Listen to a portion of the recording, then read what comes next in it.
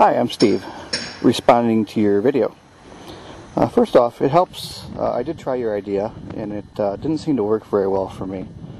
So I did about an hour of reading, and I found out that it helps if, first of all, you want to start out with a quality access point, like such as this one. This features 802.11b and 200 milliwatts of output power, as well as about an extra maybe 10 microvolts of receive sensitivity over that of your average home access point.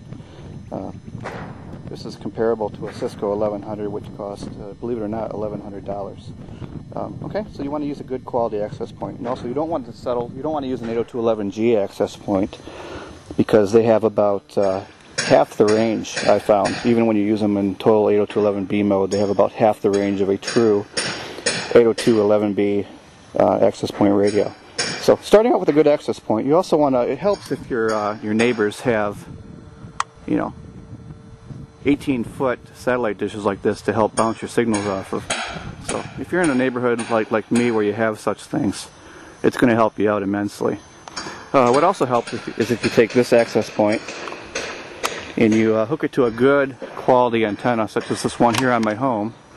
As you'll look, that's a directional antenna, but up here you'll see maybe at about 50 feet is a 17-foot 2.4 gigahertz. I should have used a tripod for this. I'm shaking like crazy. It's cold out here. But up there at about 55 feet is a 17-foot long, actually 19 dB gain 802.11b, or it's actually 2.4 gigahertz antenna.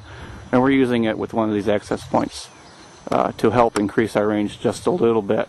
So that's what I recommend. And this is my response to your quality video. Take care and have a nice day.